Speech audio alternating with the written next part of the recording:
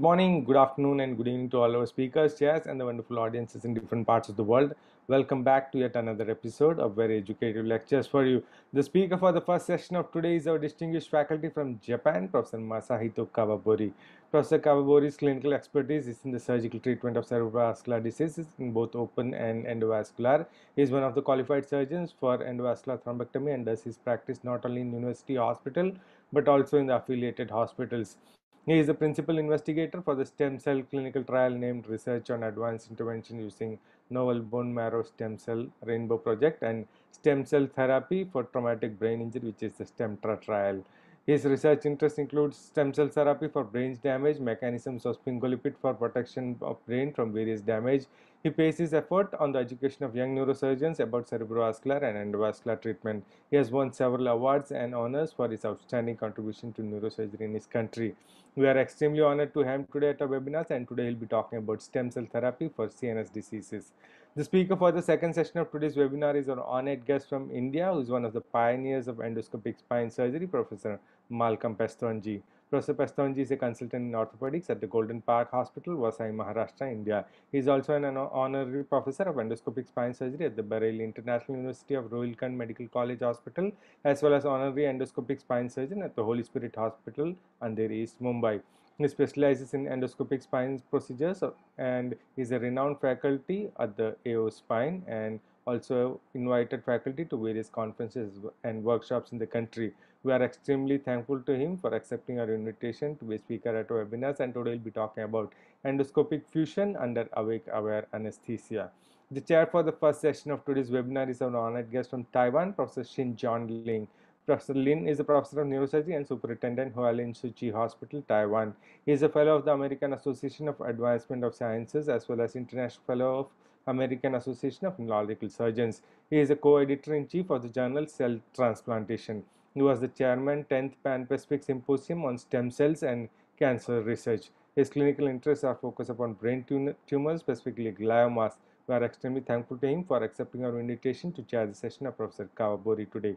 The chair for the second session of today's webinar is an honored guest from Japan, Professor Yusuke Nishimura. Professor Nishimura is the Associate Professor, Chief and Director of Department of Spine Program at Nagoya University, Japan. His clinical interests are focused upon minimally invasive spine surgery. He was a previous fellow at the University of Toronto with Professor Ginsberg and Professor Michael Fillings. He is a noted author with several publications in various peer-reviewed journals. We are extremely thankful to him for accepting our invitation to chair the session of Professor Malcolm Pestonji.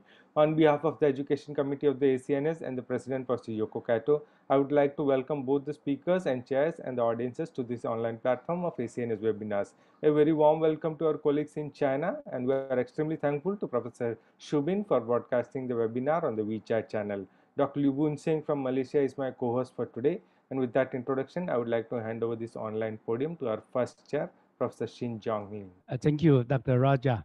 I'm Dr. Shin Jong Lin, English name Jong Lin. I'm the professor of neurosurgery at the Tzu Chi University and also the superintendent of the Tzu Chi Medical Centers. So welcome you all to Hualien. Today, our speakers is Professor Dr. Kawabori, MD, PhD.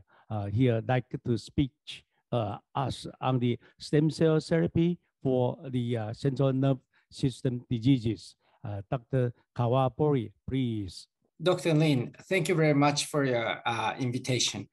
So I would like to talk about our recent publication and the development about the stem cell therapy for CNS disease.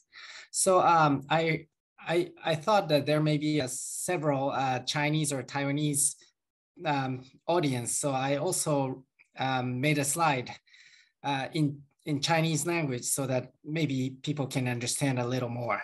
So I'm Dr. Kawabori from Hokkaido University, and it's a great honor for me to speak about this wonderful seminar. So as you know that there are currently this is the current status of stroke recovery. So there may be a prevention or treatment and rehab, but even though many patients are still left with a very severe sequelae, which means the hemiparesis, And many doctors are trying to decrease the blood pressure control or to expand the public awareness or IV therapy and the catheter treatment, including the thrombectomy, or some people are trying robots for regenerating regaining their functional deficit. But what we thought is that the stem cell therapy may add a value to the patient. And so stem cell therapy may give additional benefit to the patient. And as you know, that there are several sources of stem cells. First, there is embryonic stem cells, so-called ES cells. And the iPS cells is induced pluripotent stem cells and mesenchymal stem cells. And the first one that the human developed is the ES cell. They have a very good point that they possess a pluripotency, which means that they can produce any cells theoretically from the cells. However, this cell contains an ethical issue that the cell must be obtained from aborted cells, which means that it is kind of a life. And it is very difficult for a Catholic to use these kind of cells. So what we developed is that iPS cell, which also possesses the pluripotency, but can be obtained from the patient itself, just adding a four special RNA into the cells. So this cell cleared the ethical issue that the ES cell possesses. However, they also possess one demerit, that it still has a tumor genesis, that the cell cannot be controlled. And they may produce a tumor. That is one of the difficulty of using iPS cell for the clinical use. However, for the mesenchymal stem cells, MSC, it has a low immune rejection and does not have ethical issues. So this is very good for use in the clinical trial. However, their difficulty or the cons is that they have a limited differentiation. That means that they're not as perfect as ES cell or the iPS cells. However, we thought that this MSC is the fastest cells that we can use for the clinical use. And the MSC can be obtained from bone, fat, and the blood or the blood vessel and the tooth. And we use the bone marrow to generate the MSC. So mechanism of recovery of MSC, there may be two big different mechanisms. First, the differentiation of MSC. The cell itself can differentiate into neuronal cells or vascular cells. This is kind of like the same thing as the ES cell or the iPS cell that possesses. However, the MSC also possesses a different mechanism that has a nursing effect, that they relieve the damage of the brain damage or accelerate the recovery. These are also the main effect of MSC in the field of mechanism. And these are the some of our results from our lab that about nursing effect, that the cell can release a lot of trophic factors to recover the cell of damaged.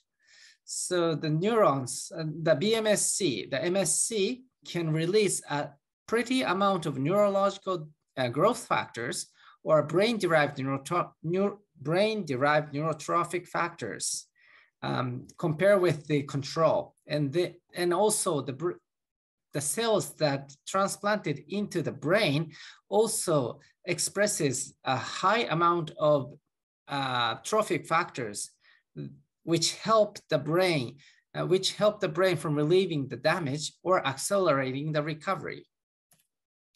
And they also regulate inflammations, both systemically and locally.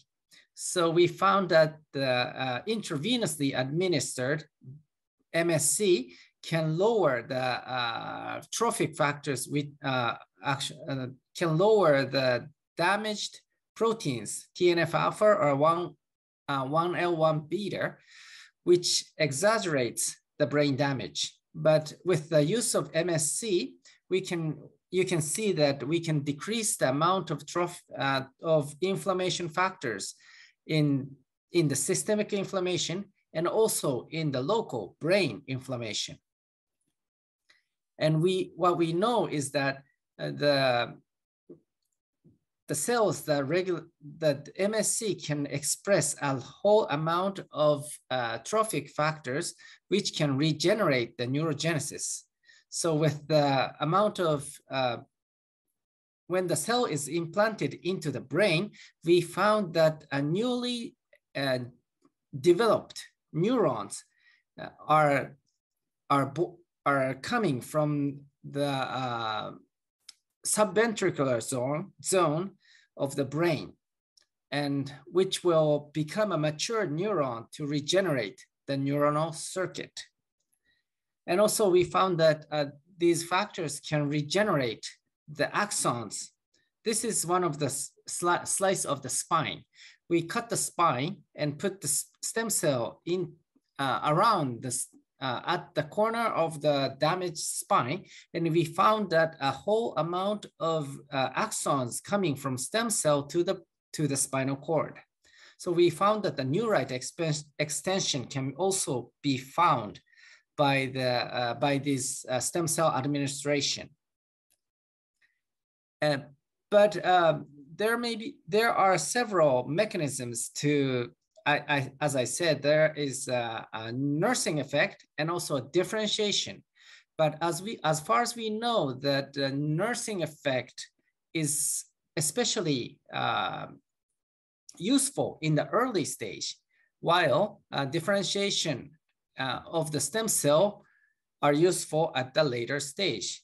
This is one of the figure from the Dr. Hess, one of the leading doctors in the field of stem cell in the stroke. He says that using the until 24 hours, it is neuroprotective. But however, up to 1 month, it is neurorestorative.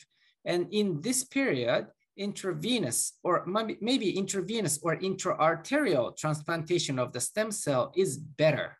However, after 1 month, the neurorestorative method is more useful, that intracerebral route is feasible for giving the stem cell into the brain. And this is a complete clinical trial using stem cell for stroke. There are several stroke clinical trials running around the world, and most of the cells are MSC. And the transplantation route is venous, arterial, or direct into the brain. They are all the same. And transplantation date is acute for about 20%, and subacute for 50%, and chronic for 30%. And this is the clinical trial currently running in Japan. There are 6 clinical trials of using stem cells for ischemic stroke in Japan. And we are the Hokkaido University, but others are companies and other universities. As you can see, most of the trials uses MSC. And for traumatic brain injury, this is also for MSC. And something new is that for Parkinson's disease and spinal cord injury, there are iPS cells used for, is currently running. The clinical trial using iPS is currently running. I will briefly introduce our clinical trial using MSC for ischemic brain injury. This is called the Rainbow trial. Our main concept is that we use a patient in the subacute ischemic stroke, and we develop the cell as an autologous. That means that we take the stem cell from the patient itself, and we transplant the cell using intracerebral transplantation. The trial is funded by government, And I myself is the principal investigator for this trial. So for up to 14 days, the patient will receive an ordinary treatment for a stroke, but after day 14, the patient will be evaluated and we give an informed consent. And as soon as the patient accepts to be involved in the clinical trial, we take the bone marrow aspiration from the patient. And the cell culture takes about 30 to 40 days. And we inject the cell to the patient at around 2 months from the first ischemic stroke. After that, we will have a normal rehabilitation. And after that, the patient will move on to their home. Something new in this trial is that we do not use animal-related product, which is the fetal bovine coelom, which means most of the cell is incubated with the blood of the cow, but this has the demerit of any zoonosis, any contamination from the animals. So we use blood, actually a platelet, instead of animal blood. And we inject the cell into the brain using a stereotactic navigation. And we track the cell using iron, the spile.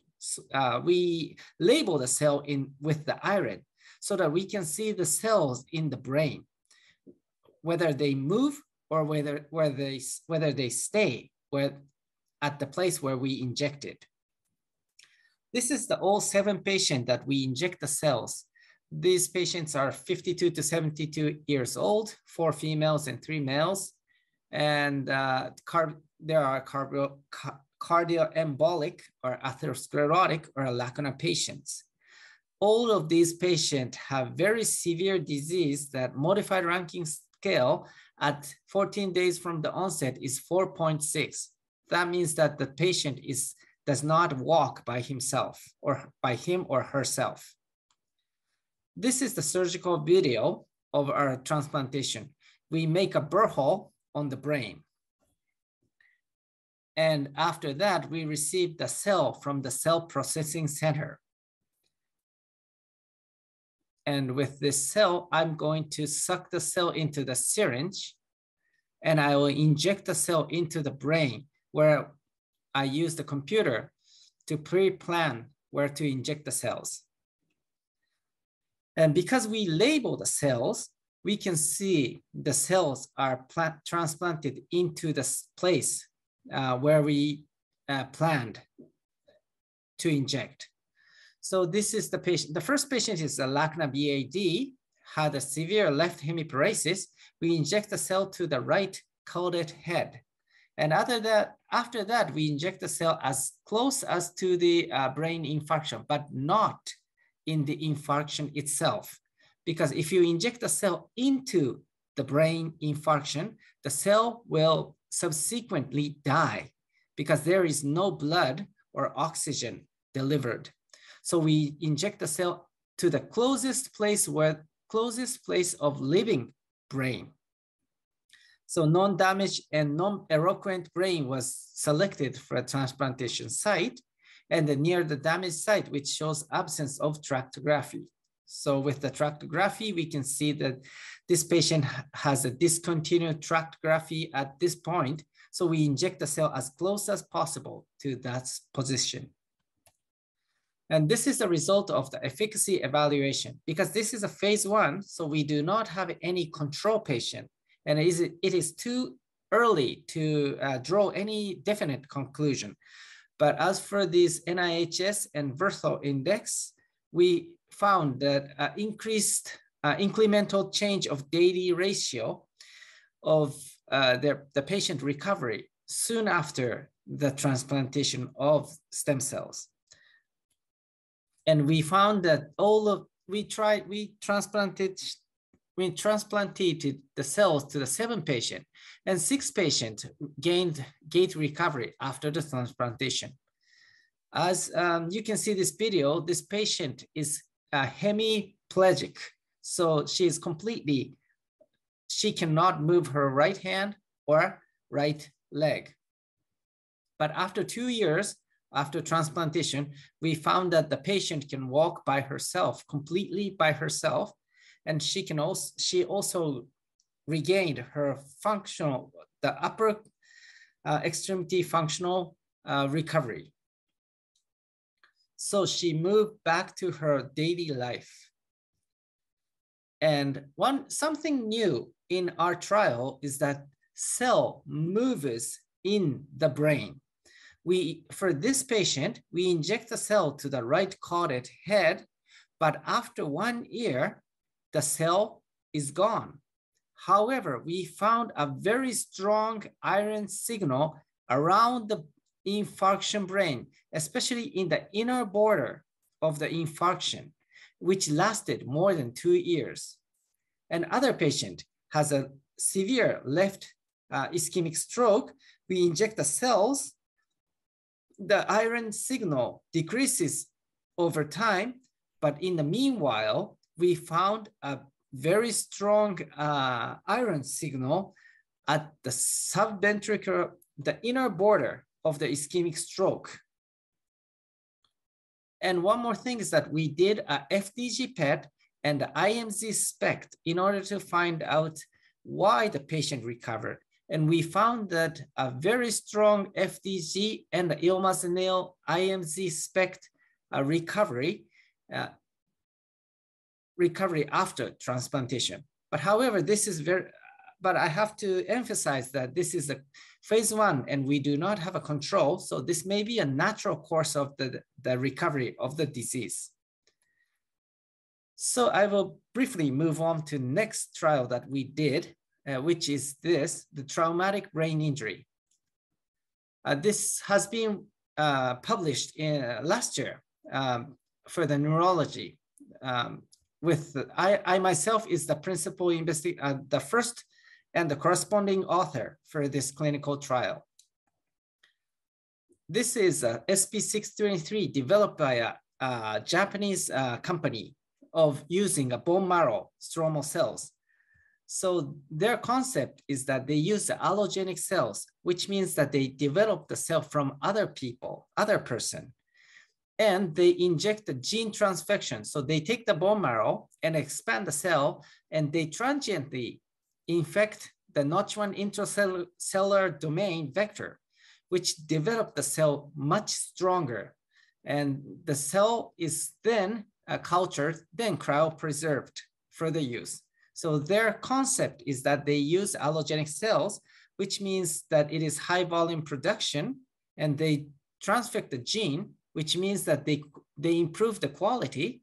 And something new is that they cryopreserve the cells, which means that they can storage the cell in long term.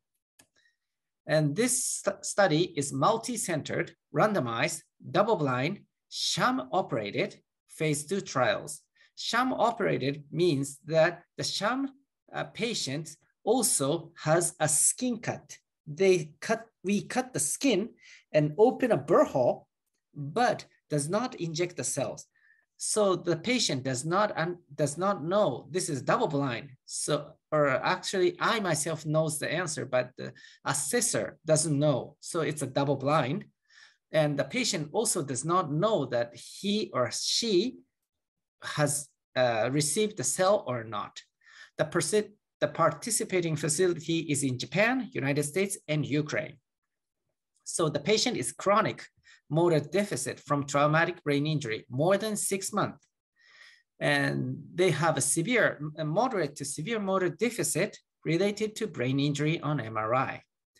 So the cell number is 0 or 2.5 multiplied by 10 to 6, 5.0, 10.0 multiplied by 10 to 6. The ratio is 1 to 1 to 1 to 1. And the transplantation site is close to the brain injury, but this is doctor's preference. So we can choose whether to inject the cells. And the assessment is the improvement of Fugl-Meyer motor skill at 6 months. So this is also the surgical video that we cut the skin. But as you can see, this patient has a severe brain damage of acute subdural hematoma, which requires surgical evacuation of the bones. So the patient already have a skin wound. So I cut the skin, opens a burr hole,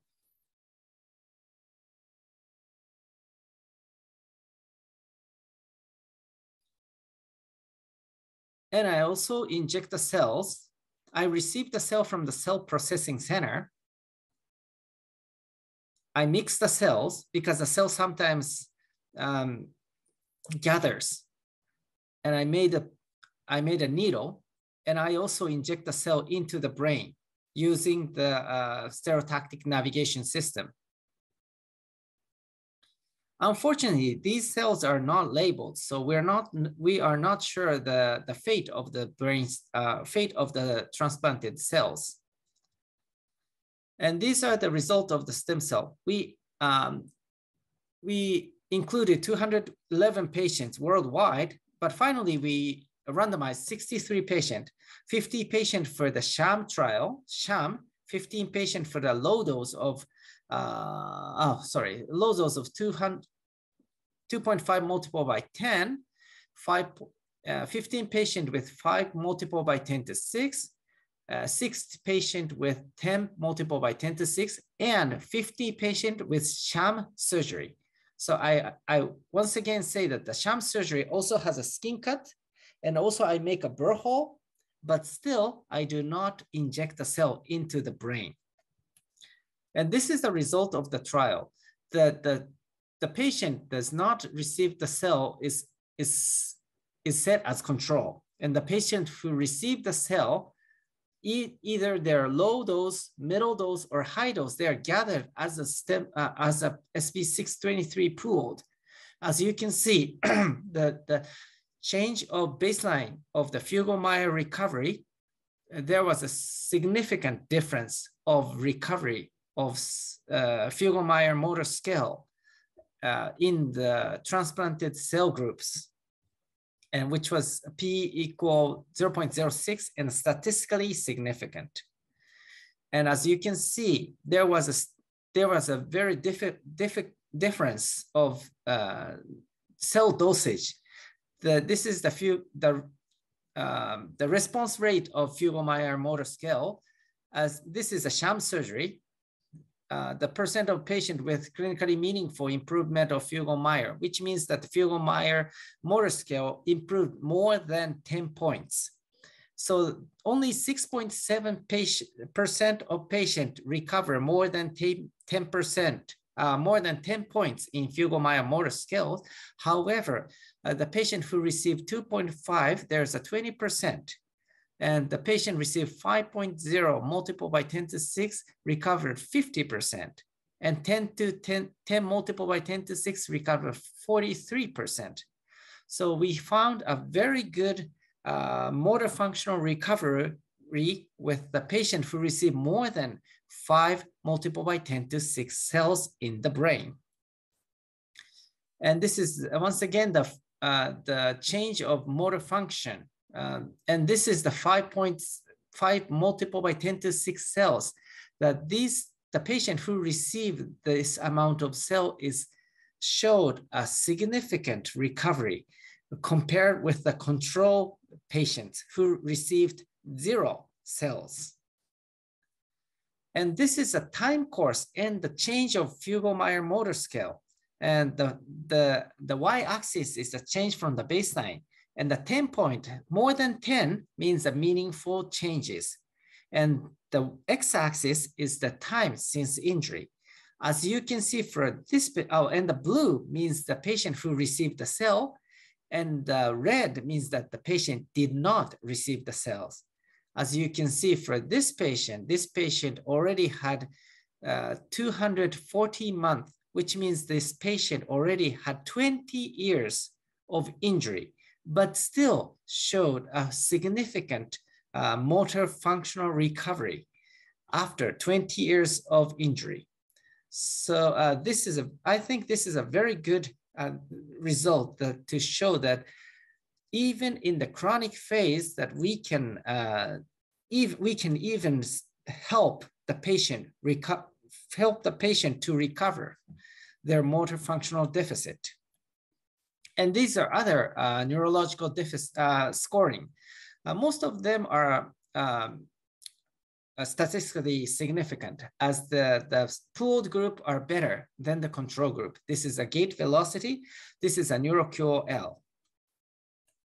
So what we learned from this phase 2B clinical trial is that the motor deficit from chronic brain injury, from a traumatic brain injury, can be ameliorated by stem cell transplantation theory. However, what is left is that where would be the best spot to transplant the cells? These are the patients that I actually transplanted the cells in the clinical trials, but every patient is different, and it is very difficult, and it is unknown that where is the best spot to inject the cell for this patient or this patient. It's very difficult.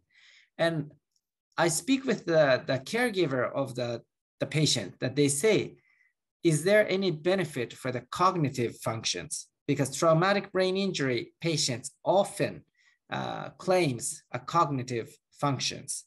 And we're not currently sure that this work, that our stem cell can also recover their cognitive functions.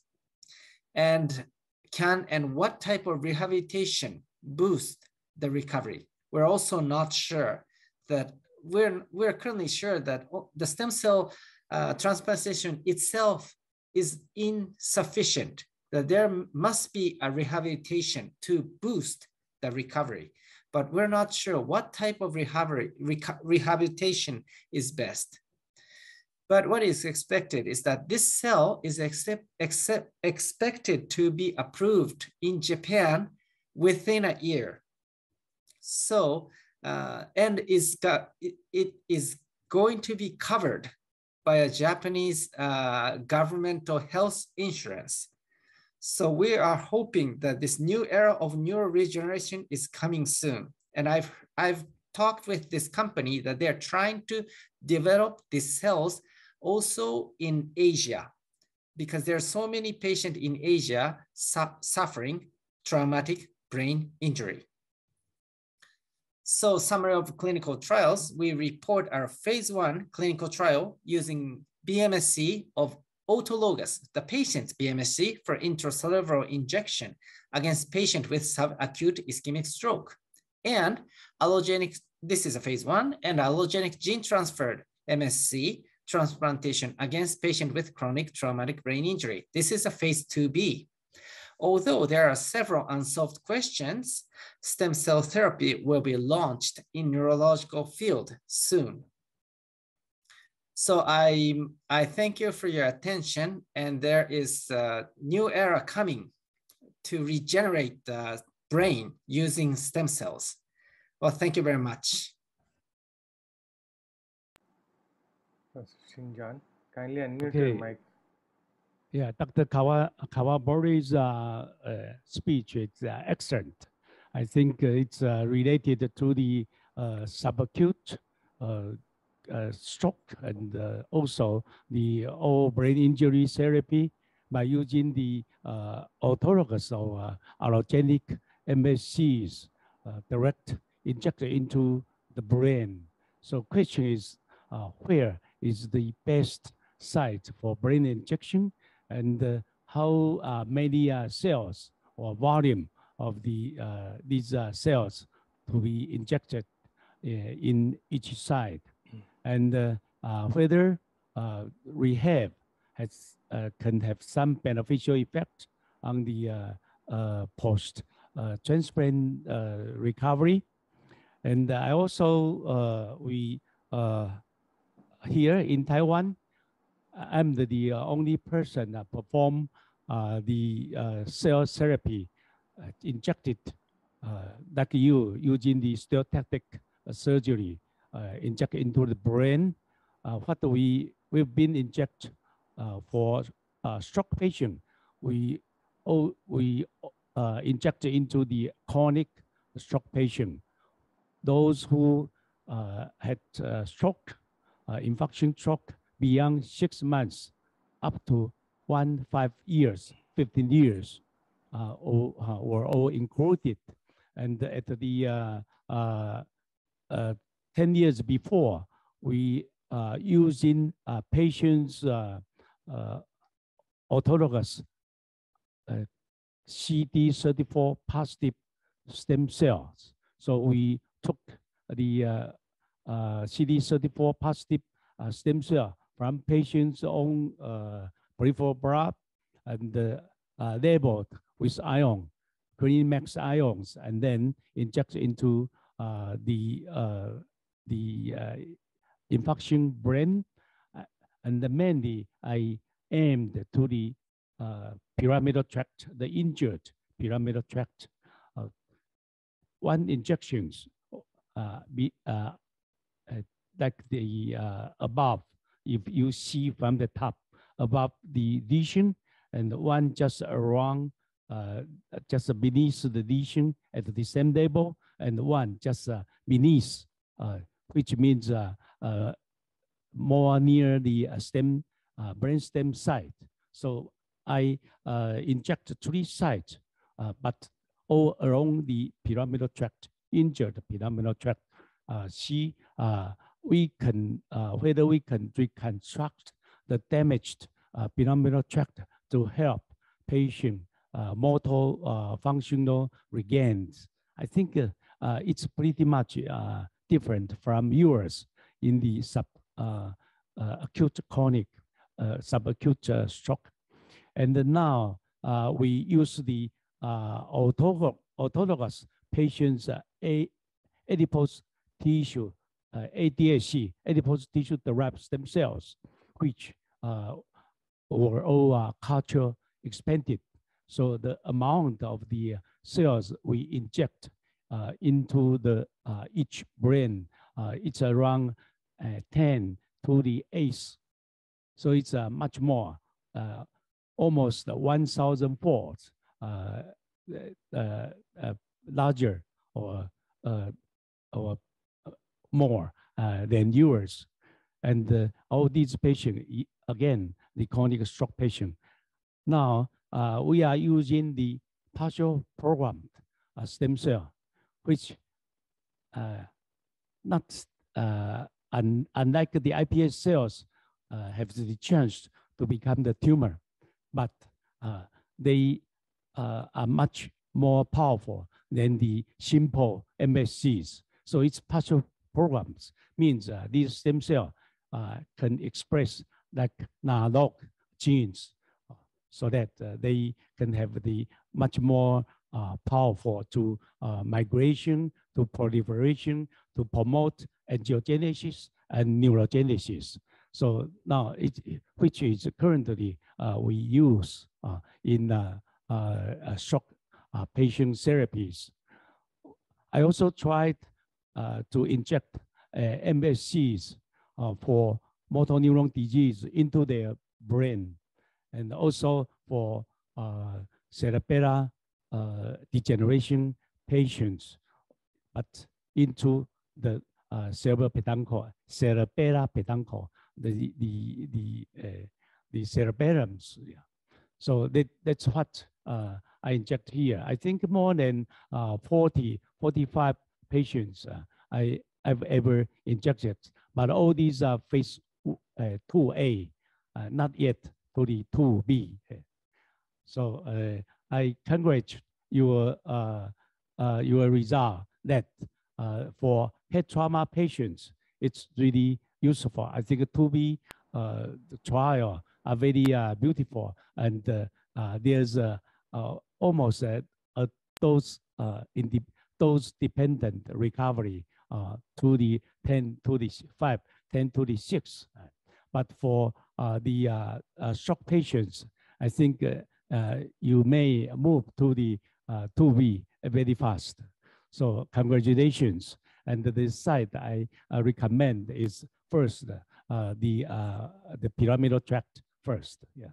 So I think you beautifully demonstrate that the injected stem cells can move and possibly may proliferate, differentiation, proliferation in the brain. I think it may, we published a paper on the journal Neurosurgery, like yours.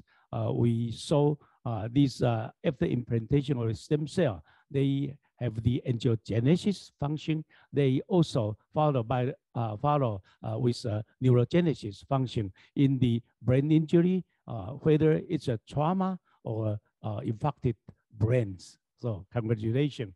So we now on the line, there's lots of the experts to have questions with you. Please.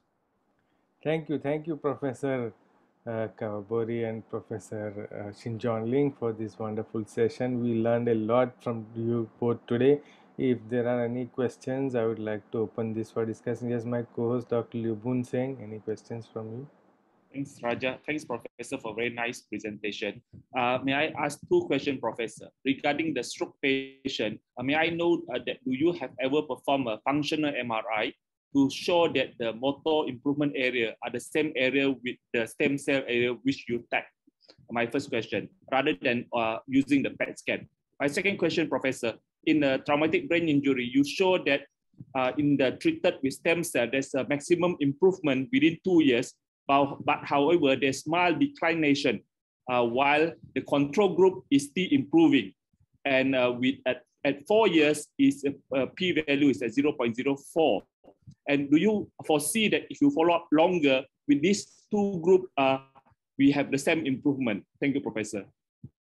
Well, thank you very much. So first question is that, what was that? The first one is the functional MRI, using functional MRI.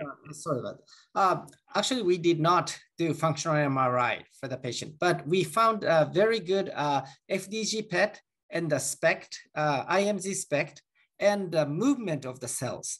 So where the cell moved, the place where the cell moved caused the upregulation of FDG and IMZ SPECT. So we thought that some of the cell migrated to the a certain place, actually stayed in that place and caused a glucose metabolism and caused synaptic functions. So that's the first answer. And for the traumatic brain injury, what was it? Yeah, there is an improvement up to 2 years, but there's slight declination. So will you see that beyond 4 years, both we have same improvement? This is a clinical trial, and for myself, I follow all my patients who I inject the cells, and the patient who inject the cells continuously regain their function. But for the control patient, they go like this, but soon reached plateau. So I think their difference is still increasing. Thank you, Professor. But after 1.5 years, we told the patient that you are sham, or actually you received the cells. So after that, the patient, the blindness is gone. So the patient knows that he did not receive the cell, he or she did not receive the cells. So after that, it's not scientifically correct to examine their results. Would you think that by letting the patient know they are in the treatment group, that we encourage them to be improved further in their mental, to do a physiotherapy? Do you think that we have effect? Actually, I don't think so. At that time, the patient has already good function. And actually, for the patient with a sham group, we are saying that we will inject the cell for free of cost after approval of the government. So we also give the cells after this approval next year. We will give the patient, sham patient, of transplanting. We are transplanting the cell to those patients maybe next year. Yes, it's a crossover study. It's very good. Thank you, Professor. Thank you.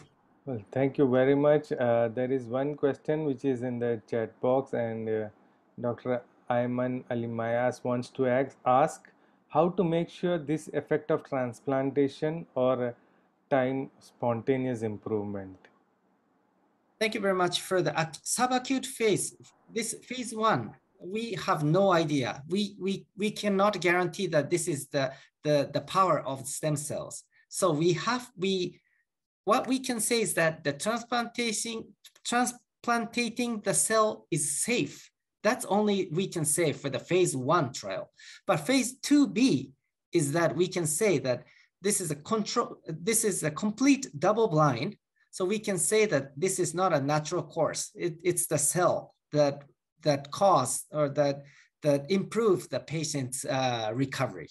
So if we want to show, we have to move on to phase 2, phase 3, in order to show that the cell and doing the double blind study in order to show the completeness of our trial.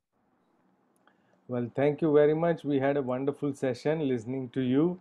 And I would like to mention to our viewers that this has been broadcast on WeChat, YouTube, and Zoom.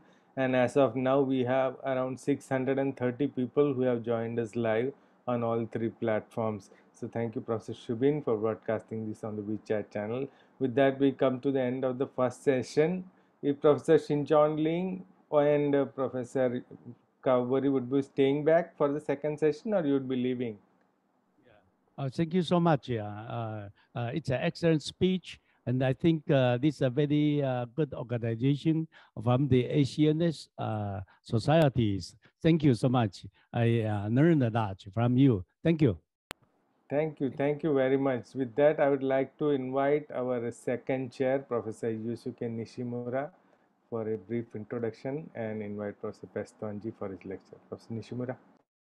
Okay, thank you. So hello, everyone. My name is Yusuke Nishimura. I'm belonging to Naga University, Japan, and I'm a program director of the Naga University's Neurospine program. So I'm very honored and very happy to chair this great session. And we have Professor Malcolm Pestonji as a speaker of a second lecture, who is giving a lecture entitled Endoscopic Spinal Fusion in Awake, Aware Anesthesia. Actually, I have never done the spinal fusion surgery for awake patients by myself, and I'm looking forward to listening to this amazing lecture. Professor Malcolm Pestonji, please start your lecture. We are talking about endoscopic spine fusion, and there are 2 forms of endoscopic spine fusions which I have particularly helped develop. One is the transcambient lumbar interbody fusion, and the second is EUB endoscopic T-lift surgery. And somehow, for a certain set of patients, it's very important to do these surgeries under awake and aware anesthesia. So the question is why? Awake and aware anesthesia is very safe to both the patient and the operating surgeon. For elderly patients with comorbidities, especially patients with cardiac failure, poor cardiac output, chest problems, patients with severe asthmatic problems, and you put them under general anesthesia, however safe it is, despite the advent of new gases like sevoflurane, you wake up in the ICU, struggling with a tube, and they take time to come out. Neuromonitoring is just not required because the patient is doing his or her own neuromonitoring. Patient moving his or her own limbs at your command. And then comes the other worry that we always face is, will I get adequate drop in blood pressure? Yes. Today, blood pressure control can be easily achieved by using drugs like nitroglycerin or NTG pumps. Dexmedeine, which is a sedative kind of drug, also drops the blood pressure adequately. So you can use these medicines to control the blood pressure. Addition of these sedatives also keeps the patient comfortable for a period of 3 to 4 hours. So for a single level or a double level fusion, it is very comfortable to do this. Now, very important is patient's response to heat. The moment I use a plasma probe and I go near a root, the patient will twitch. The patient will complain of burning pain. The patient will complain that there is something feeling warm in his leg.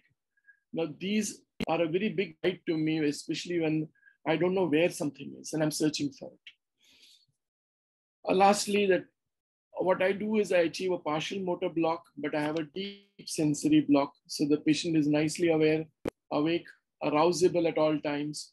And that's how we proceed. I'll just play this little video. Oh, yes, very nice. So, in this case. Move your legs. Right, left, both. Very good. Shoot. Now we will talk about transcambient lumbar interbody fusion. This was a lumbar interbody fusion which I started way back in 2018. And it has a certain set of advantages and a certain set of disadvantages. Now, what are the advantages? It's basically, I do it with facet preservation. I do not touch the facets. I do not even do a foraminotomy. I do not do a foraminoplasty.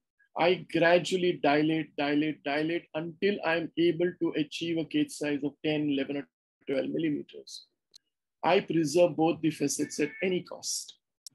Cage insertion is completely done under local anesthesia with the sensory epidural, so that at the point of putting in my needle, at the time of putting in my guide wire, I'm absolutely sure under local anesthesia that I'm not hit any neural element.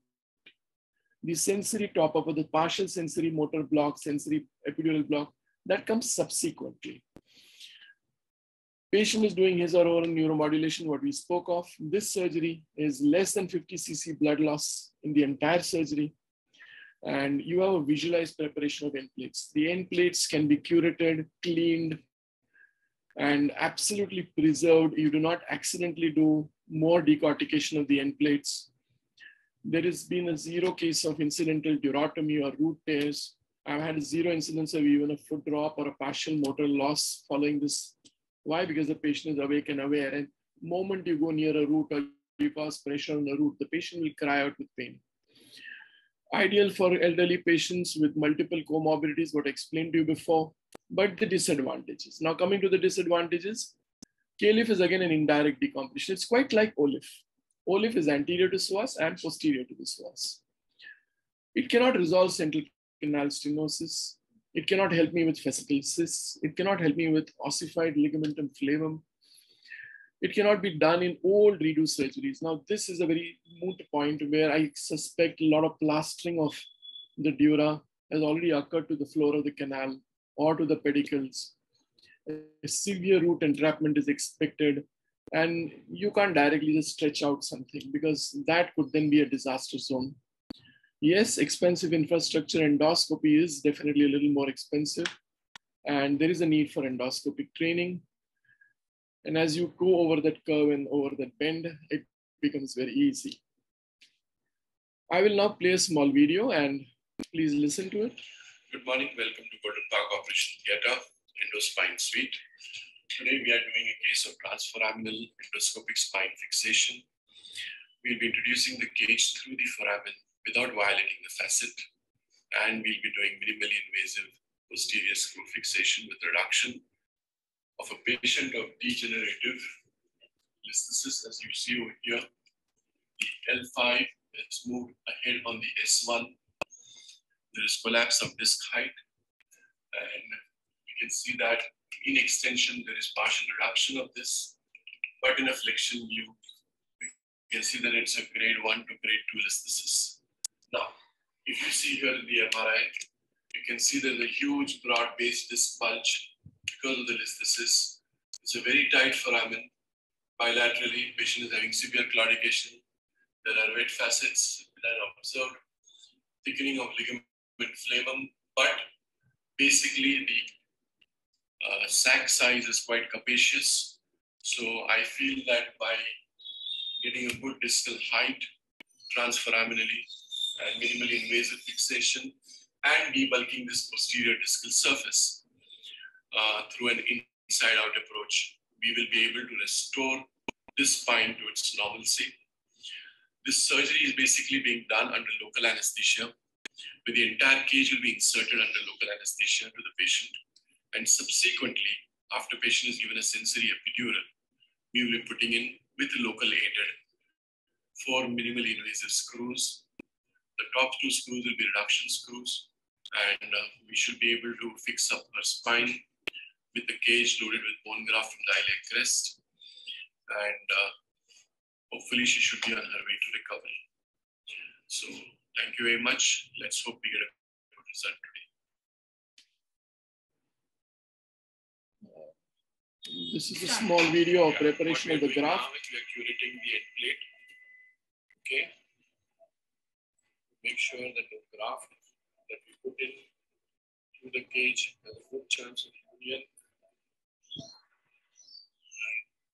Can you please bring the C-arm in front, Mr. John?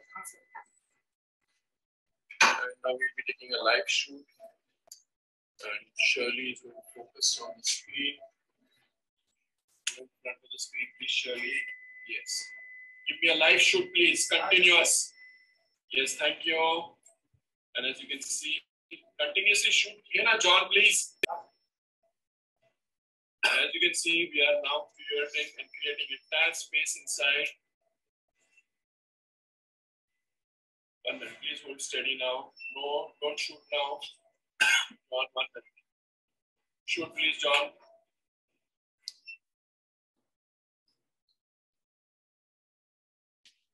Completion of end plate preparation. This is the superior end plate, which has been stripped and prepared. Now I'm rotating the tube to expose the end plate preparation on the S1 vertebrae. So both the surfaces are now prepared and are ready.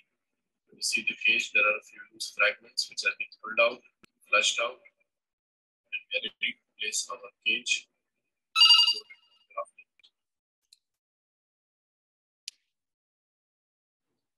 I will now be inserting the cage, and you will see the patient is wide awake. This is a modified cannula.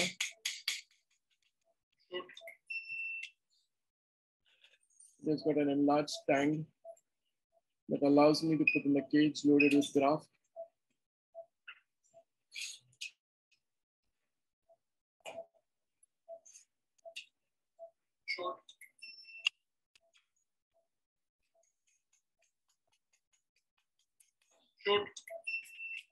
As the cage enters the foramen, before I pass it through the foramen,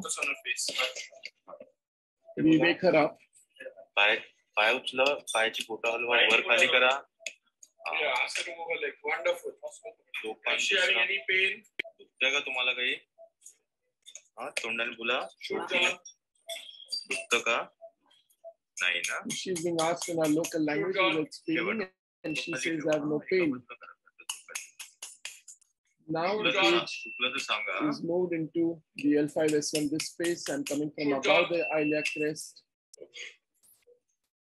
Any pain, ask her, please. दुखलं तर सांगा. आई दुखतंय का काही? कमरेमध्ये किंवा पायामध्ये?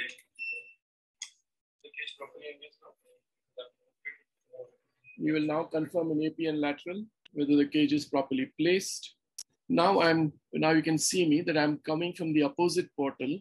I'm coming from the opposite side. I'm above the cage, and I'm removing all the discal material that is posterior to the cage on the opposite side. One can see the entire annulus. So the entire annulus is now empty. There is no nuclear material retained. I'm seeing both the end plates. I'm seeing the titanium plates from the opposite side. So that makes me very comfortable with what I'm doing.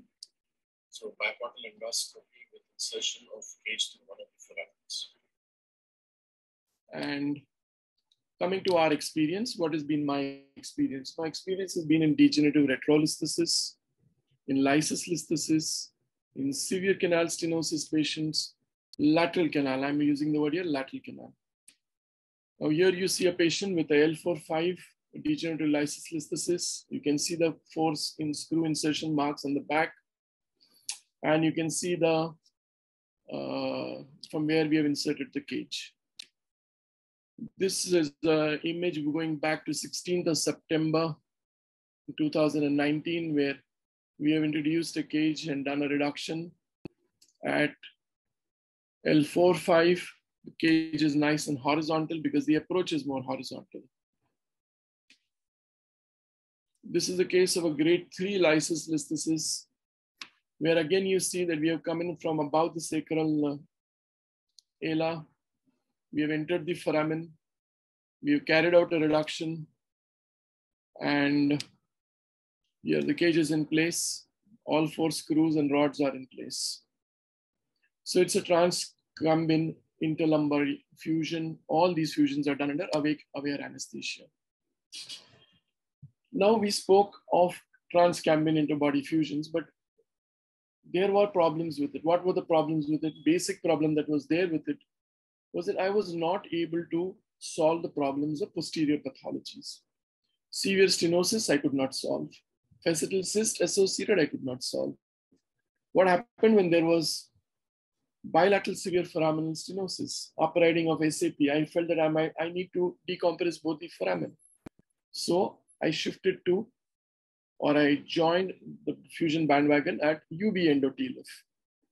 What is the advantage of UB endo-TLIF? It allows visualization of the dural edge and nerve in its entire path. It is beautiful for associated central canal stenosis, facetal cysts, and other pathologies. Ideal for redo explorations where there is entrapment of the root and you expect even the dura to be plastered to the body. It is easier for a traditional spine surgeon to do because he is anatomically more adapted to it. A much larger cage size can be easily introduced, and autologous bone from the spinous process can be harvested, lamina can be harvested, and the ipsilateral facet. On the opposite side, you are undercutting, you are doing a sublaminar decompression, you are doing a what in now AOC nomenclature is called as ICELF, that is interlaminar endoscopic interlaminar contralateral ventral facetectomy.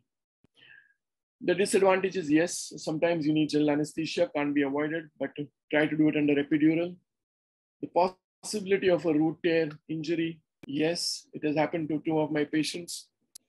And I had to repair the root tear, I had to do endoscopic suturing of that small rent. Patient did have a little bit of root irritation for a couple of months before going on to proper recovery. Blood loss definitely is much more than in transcumbin interbody fusions. So those are the disadvantages. I'll just play this video. You can see a peak cage that has been put in. You can see the root over here. This is the exiting root on my side. This is the traversing route, which is now exiting from here at this pedicle. And I still retain most of the flavor. Decompression, I'll be doing of the flavor later. So I call it as extra flaval decompression, wherein we have even gone further, where we now don't even see the neural elements. We go so laterally, we go XLIF. So without touching the flavum, without even seeing the dura, we are able to put in a cage. Do the complete decompression later, do the flavectomy later. So you have less blood loss, you can use higher fluid pressures, and you can achieve all that you wish to. You can see in this patient of degenerative reticulolisthesis, it's a grade 1 to grade 2 listhesis. We have done a fusion and I have done a unilateral fixation. But that is a different story, it's a different series, we'll talk about it later. Here you see a severe disc prolapse, bilateral foraminal stenosis in this patient. And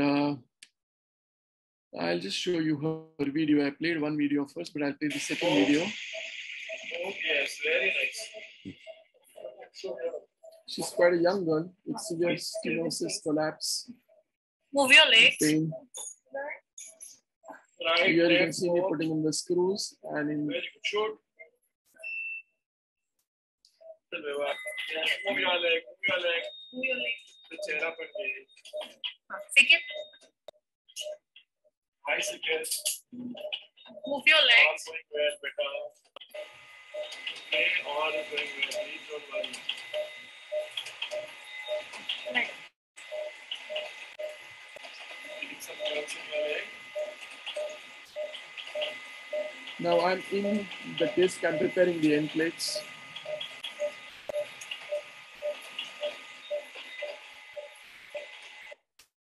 And you can see that the patient is completely awake throughout the surgery. Now, what do? I introduce an epidural at L2-3 if I wish to operate at 3-4, 4-5, or 5S1. The epidural is directed downwards. I use ropivacaine and a mixture of 5 ml of 0.75% and 5 ml of 2.5%. This mixture gives me an average mix of around 4.5%, and that gives me an adequate deep sensory partial motor block, allowing the patient to be absolutely comfortable throughout the surgery. During giving of top-ups, a repeat top-up at 1.5 hours when the epidural has to be repeated, that is the time that the quotient of the 2.5 ml, I increase and I drop the quotient of 7.5%. The reason is I want the patient to be in a lighter plane of epidural anesthesia, moving her limbs more comfortably so that I can track and monitor her well. I augment it by using dexmedetomidine, fentanyl, and blood pressure I control by using an NTG pump. Here you can see a video of the cage being inserted.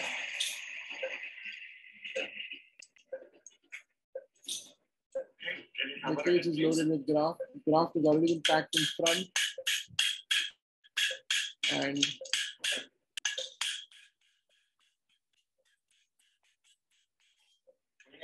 we are placing the graft well.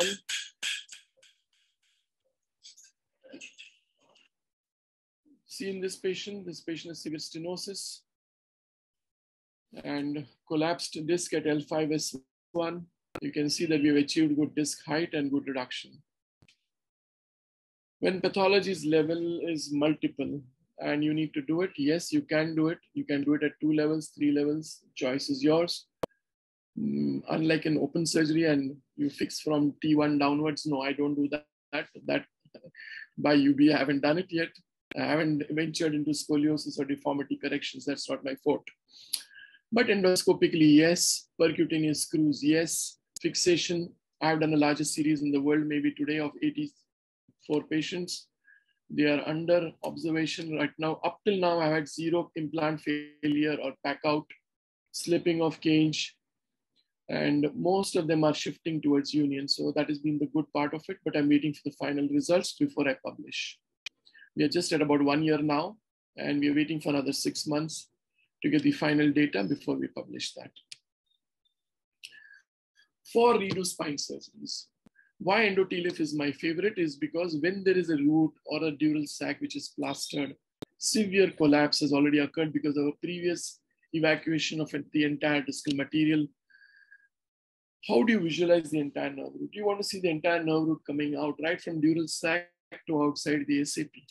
You want to make sure there is no adhesion anywhere. You want to make sure that the dural sac will not, a patient should not wake up crying with pain. So here I cannot do a K-lift. I prefer to do a UB T-lift. What I've done here is I'm on both sides of the facet.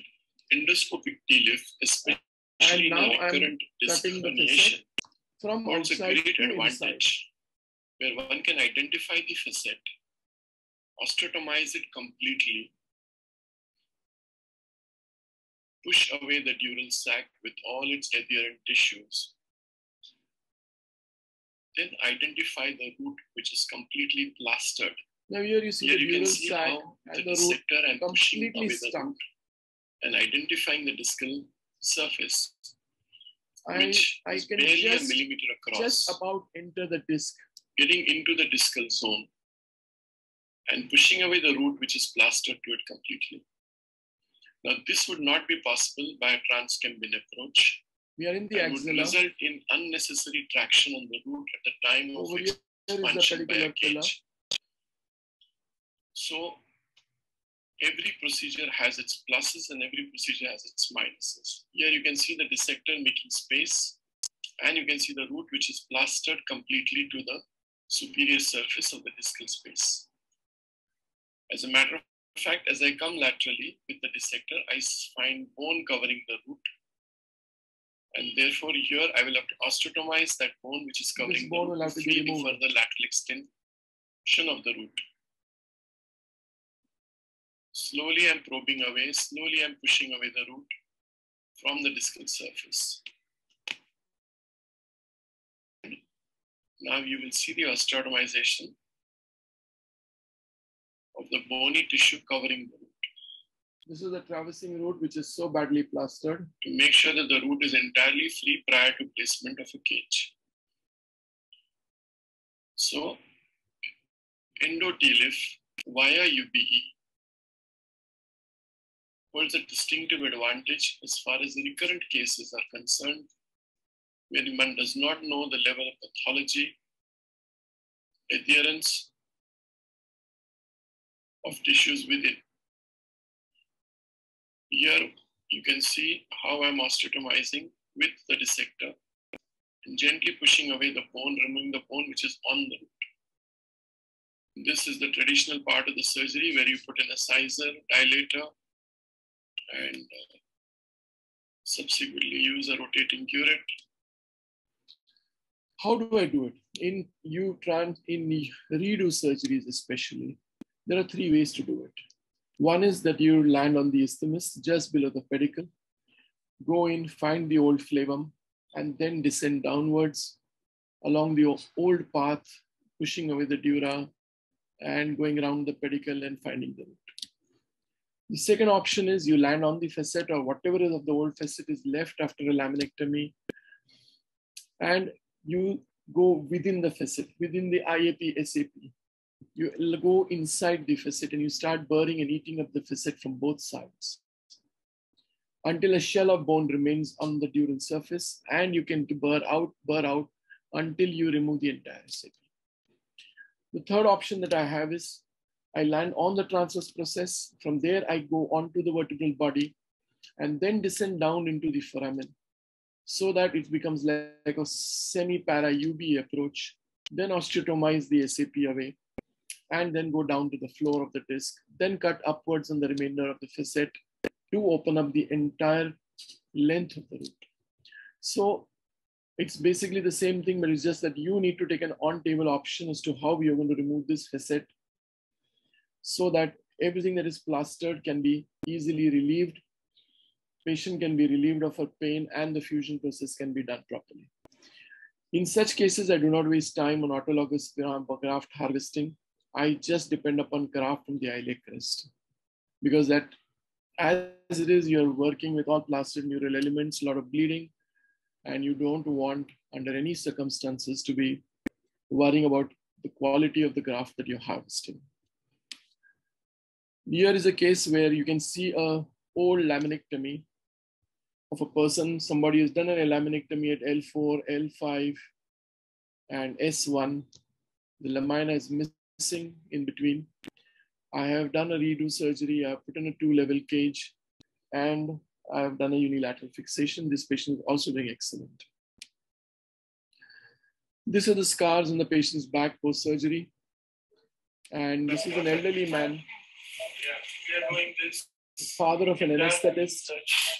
He is so eager to move his limbs.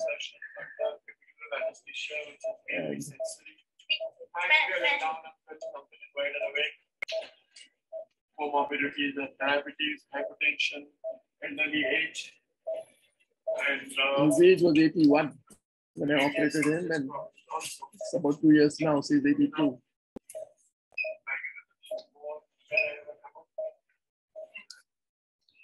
This is the same patient. You can see that he had a large disc, thick flavum, bilateral foraminal obstruction. Height had to be achieved, cage had to be put in, fixation had to be carried out, and a wide decompression was necessary. So here you see the cage having gone in.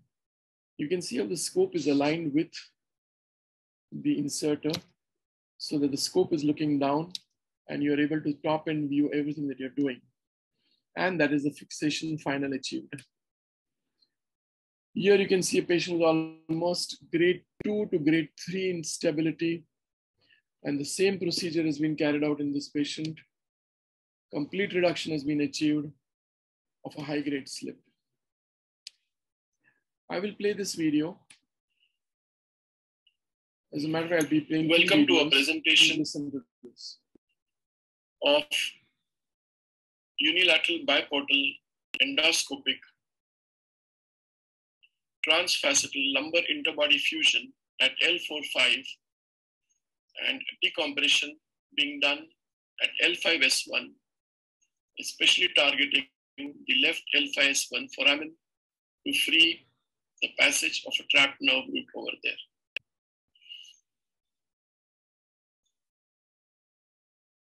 So you can see now in the MRI, patient has a large disc herniation along with severe canal stenosis at L4-5. Here we are introducing the cage, which is 11 by 28 mm long T-lift cage between the two bones at L4 and L5.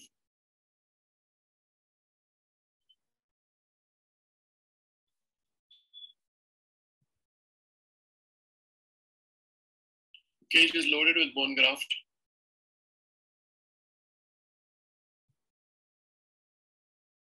We are now hammering it in place.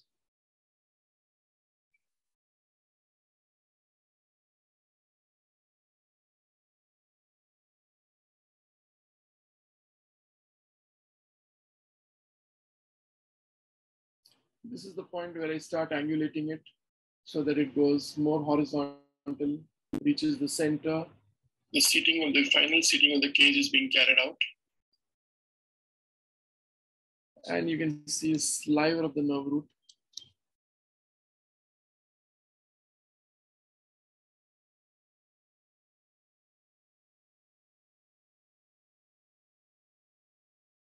Remnant discal tissue being removed.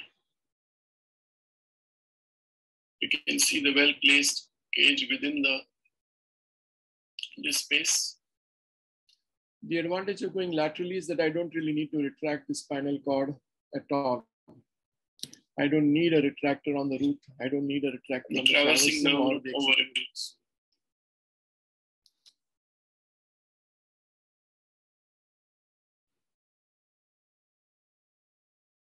I will jump the video a little bit. Edge of the foramen. And this is on the opposite side. You can see that if you expose the SAP on the opposite side. A 2 mm curved raunchure. I'll be opening up the opposite foramen. I'm using a curved raunchure over there. I'm in the opposite foramen across the spinal cord. I've already done a sublaminar decompression. Now, why am I doing this? Is because I want to increase the cut in the IAP and on the pedicular pillar so that when I remove the SAP, which is enlarged and large, I can move it into the canal. If I do not make a slightly bigger opening in the IAP, I will not be able to shift the SAP in.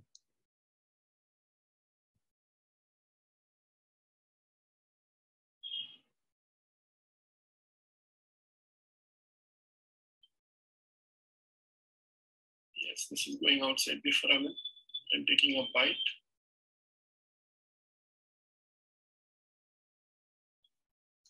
This is a bite into the IAP.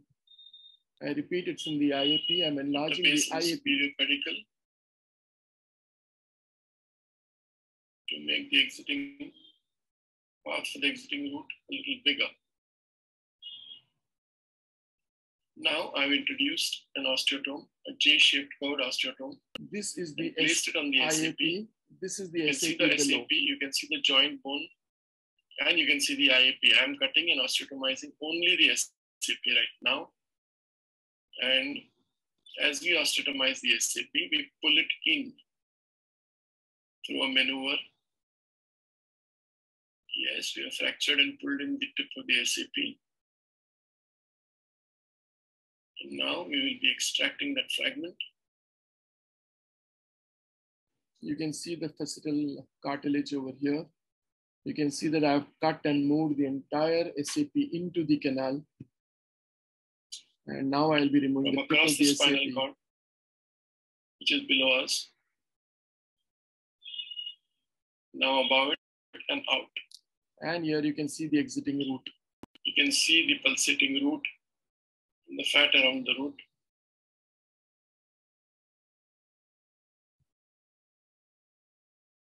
The cartilage of the facet joint and the IAP.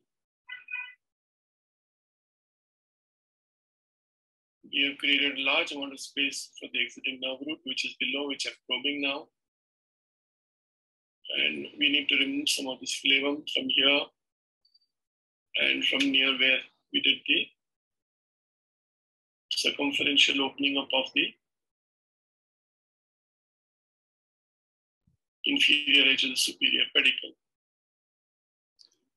There's a tag of phlegm which needs to be cut so that it doesn't compress the root. This is part of what we call as the foraminal ligament, the lateral extension of the phlegm. We will be releasing that to release the pressure on the nerve root. So it's not only the bony part which causes compression, it's also this kind of a tight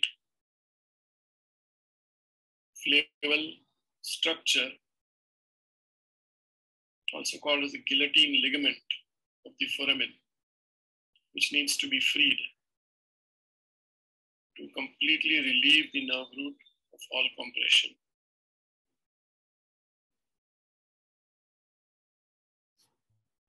There's a lot of phlegm over there, which is superior and above the nerve root, and which we need to remove slowly. So we are using punches, which are normally used in arthroscopy. And here you can see a pulsating, beautiful root, completely exposed.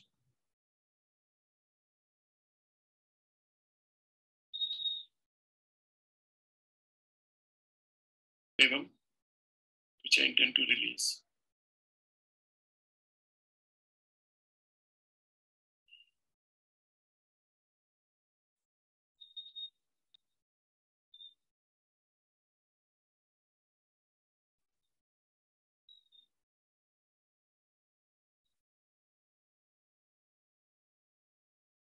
As you can see, despite teasing it, it does not easily break.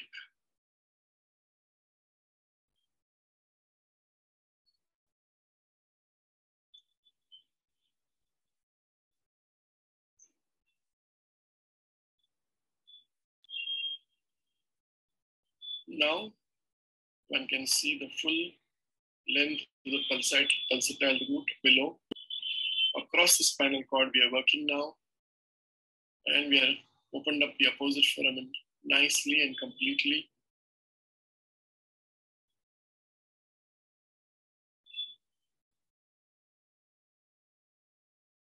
This is a special J-shaped probe which reaches those hard to reach corners for coagulation and ablation of phleval tissue.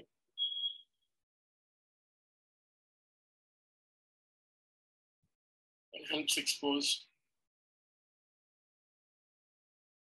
the nerve root.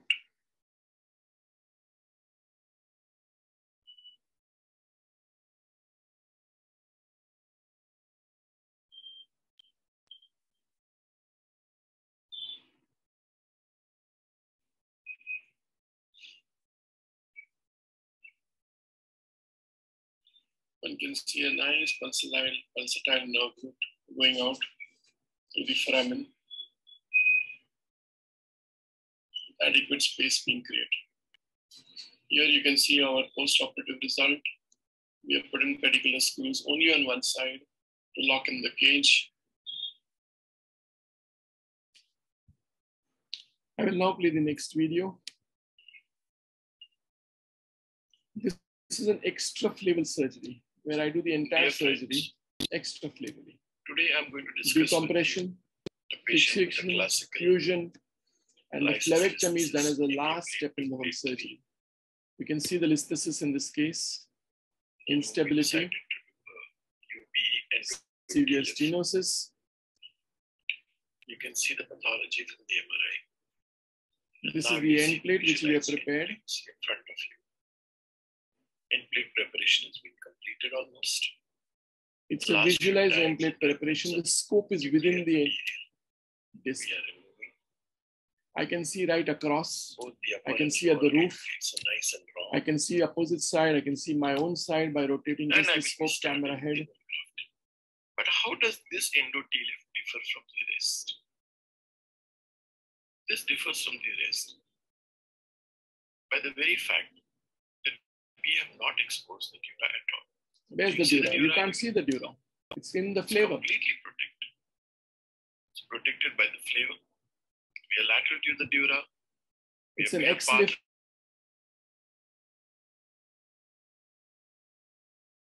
Tube for grafting. This tube is loaded with graft, and which we have harvested from the lamina, spinous process, and a small part, about a 1 centimeter part of the iliac crest also. So that I have more than adequate bone. Which you can see the pillar, you can see the column, you can see the pedicle over here. You can see the vertebral body over here. But you can't see the neural elements. The neural elements are completely protected. The graft is packed nicely anteriorly. I'm emptying out the tube of all the graft that's been filled in it. You can see the pillar of the pedicle. In the corner, you can even see the small amount of the exiting root. And as I come out, again, reposition my scope.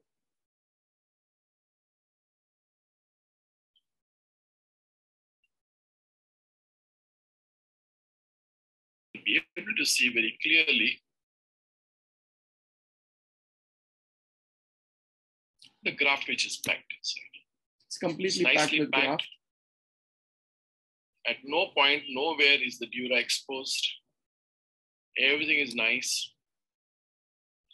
Even the exiting nerve root is barely visualized, is protected by the phlegm that covers it during its journey through the foramen. Exiting root I've is done here. A complete facetectomy. I'm a good 2 centimeters outside the dural surface. I'm introducing a 12 millimeter thick, huge cage of titanium loaded with bone graft.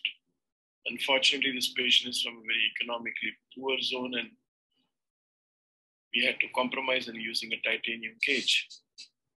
It's a 24 millimeter cage by a 12 millimeter cage. And having entered and engaged the cage, now starts the descent, the inward journey of the cage into the disc between the 2 vertebral surfaces. At this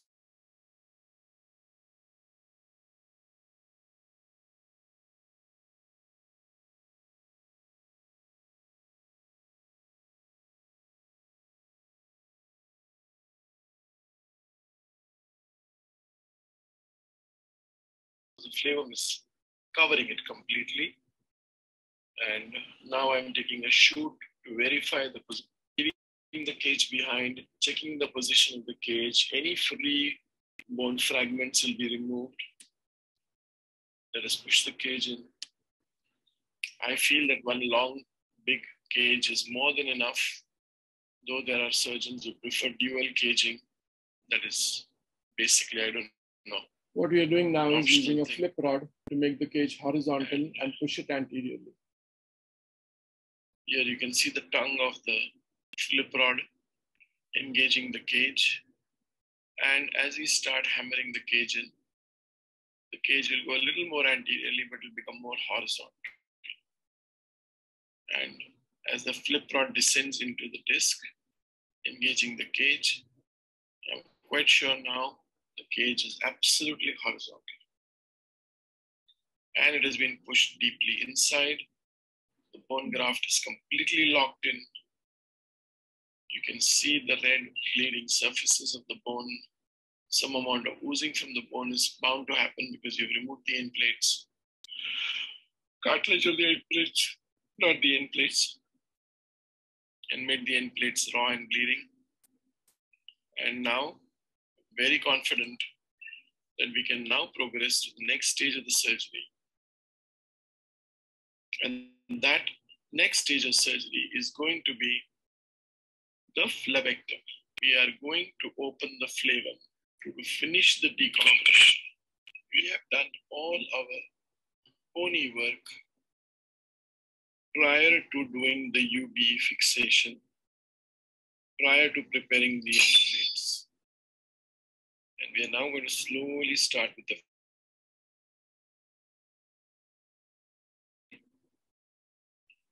it has taken me 4 bites with a 2mm punch to even reach the edge of the flavor. So the flavor was quite far away. We were far away. The dural edge was far away. And through an X-lift position, one can very easily put in a cage without having to expose the neural elements and suffer accidental dural tears, durotomies, or even excessive retraction of the neural elements. So we have done a TLIF in its true sense. You can appreciate on the CM images the fixation now in AP and in lateral plane. I thank you very much for your kind attention. Playing the last video Good morning, now. dear friends. Today we are dealing with a patient, a young girl, severe stenosis of the root. You can see an upriding SAP and a very small entrance of the root. There is either a foraminal disc or a foraminal band. You can see in the axial a small bulge, but there is degeneration at the L5S1 segment and basic collapse. I decided to do a TLIF, and here, as you can see, as I coming out laterally and sweeping along the SAP which I have drilled, I see a huge yellow hard band. What I suspected in the beginning, that is the extraforaminal compression by the back chops ligament, also known as the Wils's ligament. And you can see how thick it is. My plasma wand is almost 2.5 millimeters thick, and yet I'm cutting away a large amount of this tissue. It is hard, it shows calcification, and it is sweeping and extending right outside the SAP. This is the It is SAP coming here. out of the foramen. It's completely pressing and crushing this nerve root. I'm not able to see this nerve root, which normally I would be able to see quite freely. This is the cut SAP, but this ligament In a extends parallel. out. This is the I'm trying to burn thoracotransverse part away of the ilolumbar with my ligament. plasma,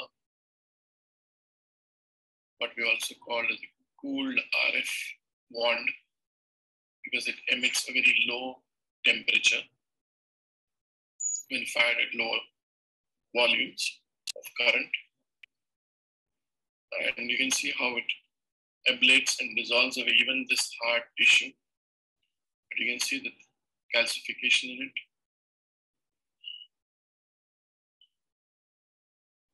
This is the SAP pillar. And now I'm going towards the IAP. This is the Here I am undersurface at of the the SAP, IAP. IAP rather, undersurface, burning away the cartilage and the synovium, trying to expose the surface of the SAP, which is gone right up.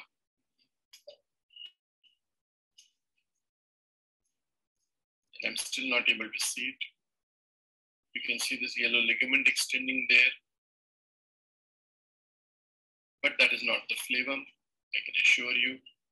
The phlegm is on the root, which is below this. You can even see the distal surface now, the column, the pedicle.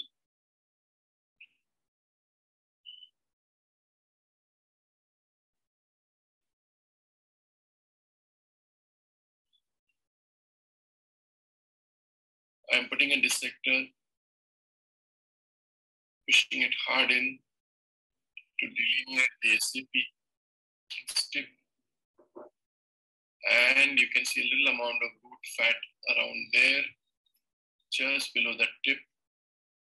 So we need to cut open that tip slowly.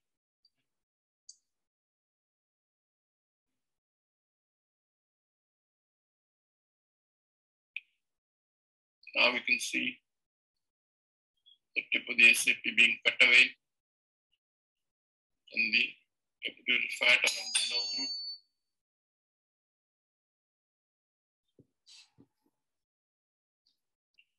You can also see the yellow ligament, the back chops ligament. As I'm dissecting away laterally, cutting away the SAP tip with a 2 millimeter kerosene punch, I find the going difficult. From above is this hard ligament. Below is the pulsating root.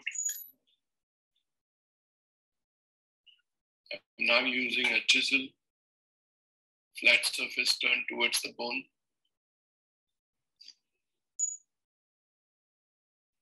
Because I'm not able to undercut anymore. It shows the inadequacy of what we do in standard procedures. And we just try to put kerosene into the foramen and try to underbite. That is not adequate, gentlemen.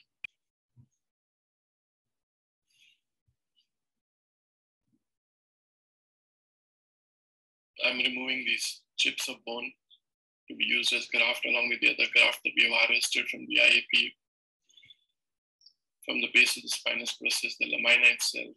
And I harvest some graft also from the anterior iliac crest.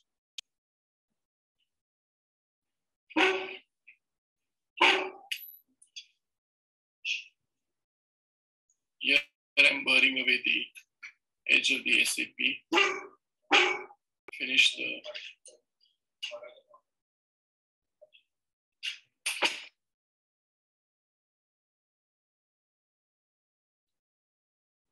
finishing touches to the tip of the SAP. There is no way I can go more cranially because there is a root over there. Here you can see the discal surface which is now being exposed. But you can see that by Far lateral, osteotomizing the SAP, we have freed some undercutting part it, of the root. But a lot of this tissue you can see the entire root is still above starting the from root. here, going right It out. needs to be cut. But this ligament I'm is cutting down on it. transverse part of the iliolumbar ligament. That part that comes from the base of the transverse process, the body, and which attaches to the anterior sacral surface, dividing the L5 foramen into two parts and pressing down on the ventral part, pressing down on the primary motor nerve root, and causing severe pain in the patient's leg. This anterior division, which is being crushed by this ligament as it sweeps out on the outer surface of the SAP, You and can still see a tip of the SAP osteotomized still lying there. that is what I'm detaching. Here you can see a tip of the SAP, which I had osteotomized. I have to remove that also. And you can see how big it is. And now we've freed the entire nerve root from the entire foramen. This is the outer surface of the SAP, what we see. This is the entire pedicular pillar, as we say. And that is the entire root coming from the dural surface to outside the SAP. We have freed that whole thing up, Needs to be released. but this ligament is still tight. So you need to cut it. That I need to cut. We will go at it again. This is the tip of the SAP, which is stuck to the traversing root. It's a piece or a tip of the SAP. A small bony tip that has been left attached to the traversing root, just above the axilla.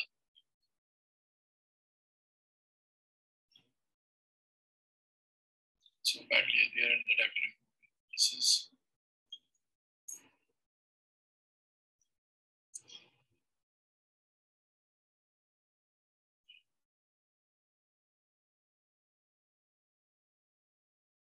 Now I'm cutting more laterally.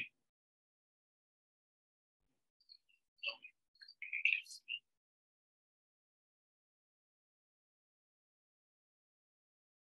I try not to remove the fat on the nerve. kind of final protector of the nerve. Set of veins and arteries that accompany it. So best retained to prevent secondary fibrosis around the nerve. We're now going cranially, but this hard tissue has to go. As I remove it, what you see, now you can see the phlegm. This is the phlegm which we are cutting. The phlegal tissue. This is again the part of the ligament, original.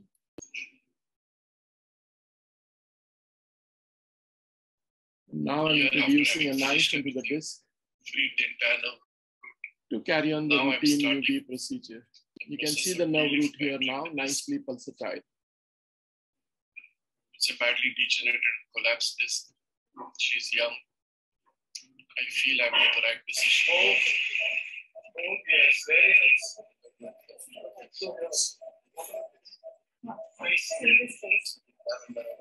Move your legs. Right leg forward. Very good. In such a tight foramen, with so small space, it is very reassuring when the patient is moving her legs and you're banging in the cage. It's priceless, believe me. You don't want your patient waking up with a neurological deficit. So that is where the role of awake and aware anesthesia comes in. I thank you all for patiently going through my videos, my disturbances, my dogs barking. So thank you once again for this opportunity. Thank you very much. Okay, thank you very much, Dr. Pesonji. Beautiful. Thank you for your beautiful presentation. And it's amazing to the patient awakened and speaking when screws are pulling. So I want to make sure that in the presented procedure, you do facetectomy and nerve root decompression, but you don't do laminectomy and decompression of dural sac, right? I do the laminectomy. I do the contralateral ICLF also. If I have to cut the opposite facet also, I cut that. All done extraflavally. Oh, okay. Done extraflavally. On my side, I do the entire facetectomy also extraflavally. Put in the cage. It's only the last 5 minutes of the surgery that you do the flaval decompression. You're not see, when the neural elements are not exposed, the surgeon is at peace of mind. Okay. You're using a burr, you're using a chisel, you're using every possible instrument, and you're not worried. So when you do the manipulation of nerve roots, you use epidural anesthesia? Yes, sir. We have done all this under sensory and partial motor epidural anesthesia. We have devised a mixture that is more than adequate to give a partial motor block as well as a deep sensory block. So patient then does not require any other local anesthetic. Patient only needs to be controlled with a little bit of a sedative. So when you're hammering, banging, she's sleeping, you need to counsel the patient in advance. You need to take them into confidence. Okay, I will be speaking to you, and you speak to them in a nice, soft voice, comfort them. And it works beautifully, sir. It works beautifully. So I'm a little bit concerned about the epidural injection as a possible source of infection.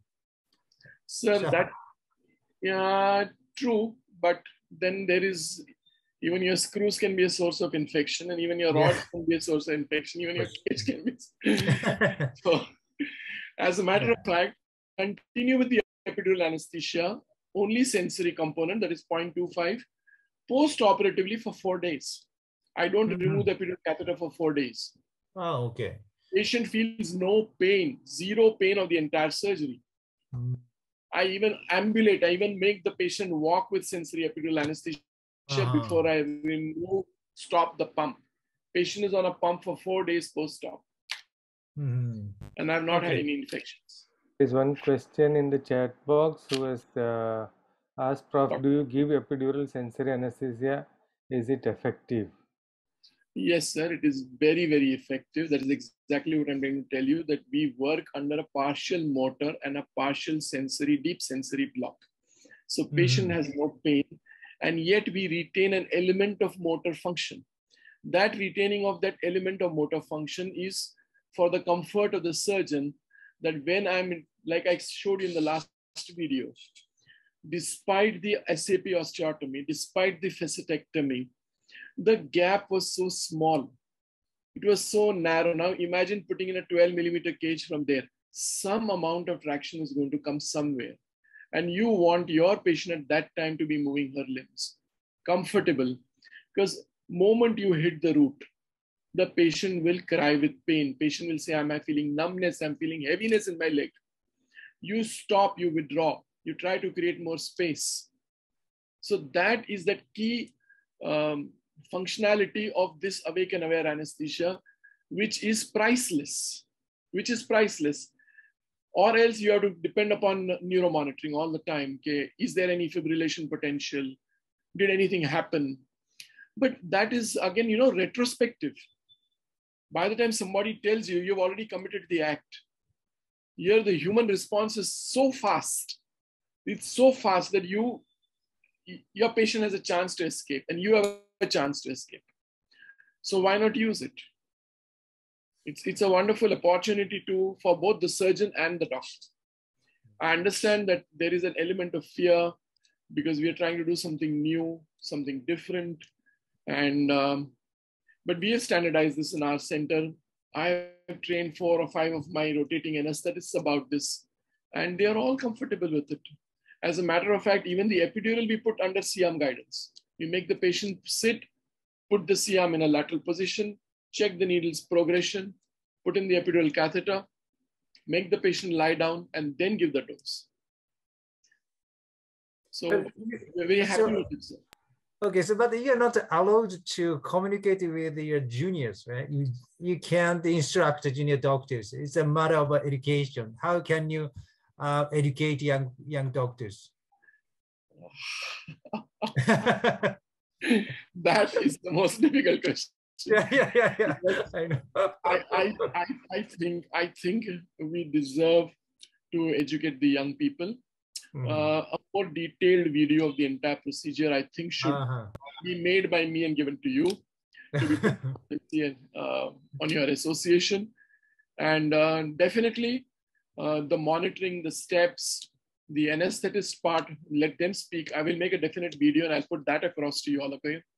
So that, this can be taken forward. I want this to be going forward in the world, because awake and aware anesthesia, see, people have been doing it in transforaminal for discectomies, using local only. But when we talk about fusion, we are going really to the next level, because here comes the question of end plate preparation, bone graft harvesting, putting in the bone graft, then putting in a cage, and then putting in percutaneous screws and rods and fixing the patient up. So you are changing the ball game. It's not the traditional, I see a lot of talk about awake and aware anesthesia, but that's not with fusion. With fusion, it's a little different of a ball game. You need to adapt to it. And once you're adapted to it, it's beautiful. So believe me, especially for elderly patients of the age of 80, 70, poor cardiac outputs, it's a nightmare to give that patient a general anesthetic. In major hospitals, an ICU bed is reserved. Patient straight goes from the OT to the ICU before he's woken up. And he requires an intensivist care. Now, all that adds to the financial billing of a patient. It's a load on the patient, it's a load on the system, it's a load on the governmental organizations. By using this sensory motor mixed epidural anesthesia, good control on blood pressure by using an NTG pump, sedatives so that patient doesn't feel the headache of the NTG, patient is comfortable, awake, aware, cooperative. I showed you a patient who was 80 years old. I showed you a patient who was 23 years old. I showed you both the spectrums. You can use this wherever you wish and however you wish. So that is the advantage. That is the key advantage. The advantage of endoscopic vision, visualization, working extraflavally, doing a complete fusion extraflavally, not seeing the dura at all. Why are you worried that you will hurt it or you will harm it? Flavectomy is reserved for the last 10 minutes of the surgery. I've done the entire bony decompression on both sides. I've done the entire process, all bone work completed. Opposite side, osteotomy of the foramen also done. Last part of the surgery is just the phlebectomy. So that ends the surgery somehow. And then comes only the percutaneous screws and rods. So that's the end of it. So I really will definitely, I honor the commitment that I will prepare a detailed video of my next patient itself, and I will see that I send it across. Thank you very much. Any questions from my co-host Liu Bun Seng? Liu, any questions from you? Thanks, Raja. Thanks, Prof. I just want to ask Prof. In endoscopic fusion, lumbar fusion, whether with MIS screw or not, do you see that the incidence of adjacent degenerative disc problem less than the open method, Professor? Thank you. Sir, I really won't be in a position to answer that. I'm really not in a position because my earliest fusions date back only to 2017, 18. So it's barely a 5 years time.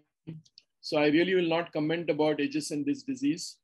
There are, I'm really not in a position to. I really appreciate this. And as a matter of fact, I should start studying this fact and this factor and maybe come out with some surprising results for two simple reasons. One is that whether it is UB or KLIF, we are both working below the entire muscular bed.